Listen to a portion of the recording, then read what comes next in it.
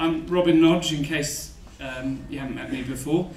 If you haven't, you'd like to meet me, come and say hello. Those of you who've met me before probably don't want to say hello. So it's very nice to be here. I'm actually at a different school now. I've moved from Cranbrook. I'm now doing a more senior position, and it's sort of taken me away from maths a bit. I still teach one maths class, but I'm looking after the whole pastoral welfare of the school, and the wellbeing framework.